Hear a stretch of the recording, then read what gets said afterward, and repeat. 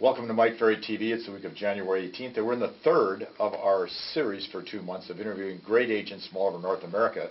Today we have with us from Malibu, California. For those that are not familiar, that is the high end of the high end of the high end of Los Angeles, California, Mr. Rob Radcliffe, and he goes under Rob, but his real name is Robert, but I always call him Rob, so it's Robert Rob Radcliffe. Nice to have you here today.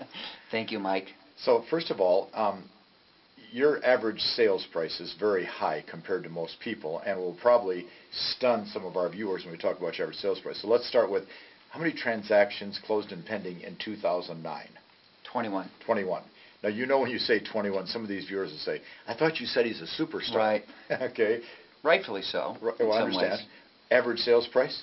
2.2 and change. $2.2 million average sales price. So 21 transactions at that sales price is pretty astounding in any aspect, no matter how you look at it. What do you gross for revenues to yourself on that? $950 this year. $950,000. So that really does qualify as being one of the best agents in North America. Congratulations. Thank you. How long in the business? Just shy of 19 years. 19 years. Now you have, which we have to bring up, a very unique background because we've been involved in that. We've talked about it. You've written a great book about it. Thank you. Okay, and it's something that hopefully all of you will buy once we mention it in a minute. So give them a little background prior to real estate. What was your best work habit? I wasn't sure we would talk about this. I like to surprise. Yeah, you did. You did. My best work habit was doing drugs. Your best work, and how long? A lot of them. How long were you involved in that whole drug scene? Not that long, but I got it all out of the way quickly from about 15 to young 20s, where it got me at a point, a couple different points of my life, living on the streets, hotel to hotel, couch to couch, garage to garage, walking aimlessly, and again doing a lot lot of drugs daily. So when you say a lot of drugs, I've never done drugs. What does that mean? What was your drug of choice? What you got. Okay, what you got. Okay. So anything that was available, huh? From smoking crack, shooting heroin, pot was recreational, child's play. Yeah, Okay. I didn't go at it easy. I hit it hard. Okay. And when you look backwards, what was the cause of all that? That's a great question. Because I would bet. That's an excellent question. Rob, 20 to 20% of our viewers probably have done this and or are involved in, unfortunately, this same habit today. So anything you say can be of help. Well, and for me, in some ways, as I was referencing, hitting it hard, I think could be or was a blessing, because my brother and my brother's also sober, as I've been sober over 18 years now. He said, Rob, the difference between you and I is you jumped off the cliff and I rappelled down. Okay. And it took him a lot longer to get to that point of, I need to get help and get sober. Okay, so you and your brother were partners in this great... Partners, yes. Good for you. Yeah, and I think, to answer your question, there's things I could look at, abusive father, everyone has a dysfunctional family. Yep. I had... not going into details, but inappropriate things took place with a babysitter, Sure. Things that I can go, oh, that's why I use drugs to, Yeah. But I think it really was that I had an addictive personality, Yes. And after a while, for me, the drugs stopped becoming recreational, and it became from wanting to do it occasionally to needing to do it, and at some point, I had crossed some line. There was an invisible line, I crossed it, and it was, for a long time, impossible to get it under control and to stop. How did you support this? Because now you can sell real estate and make a lot of money. Yeah, you could support a drug habit today. How do you support a drug habit when you're a drug addict?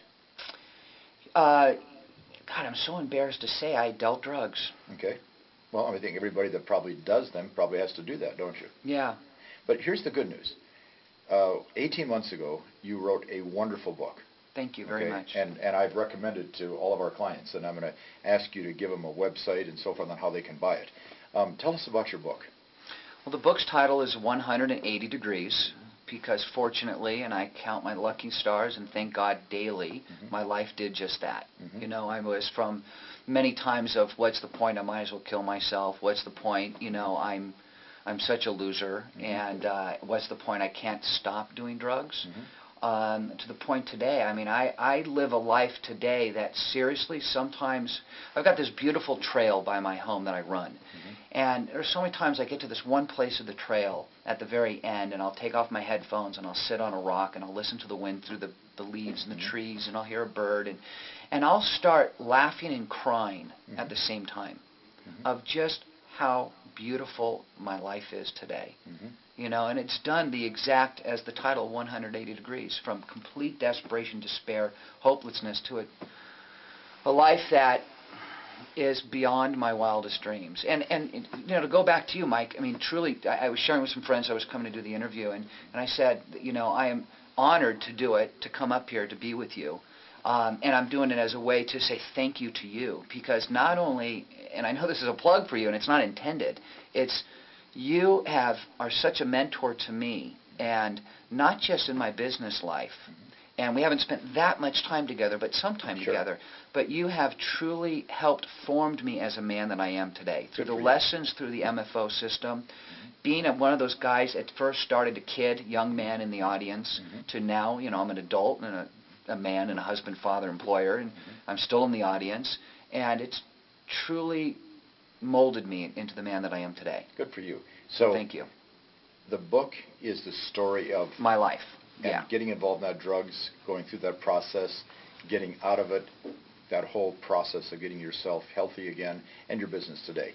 The details. I mean, if you want to know my life, read the book. And I tell you, you'll know more about me than maybe you wanted to know. Well, I will tell anybody, and Rob knows this, anybody that has an interest in learning how to grow as a human being should read that book. Thank you very much. How do they get the book if they want to buy it? It's either on Amazon, title 180 Degrees, or the180book.com. THE180book.com. We've got several thousand now of our clients reading it on a regular basis and recommending it. So. And I get emails. I've had emails all over North America. I've had phone calls from mothers, fathers that have thanked me. Their kid is attempting to get sober again, turning their life around. I got an email from someone in New Zealand who had a copy of the book sitting on a coffee table and picked it up, and that book has reconnected her with her sister.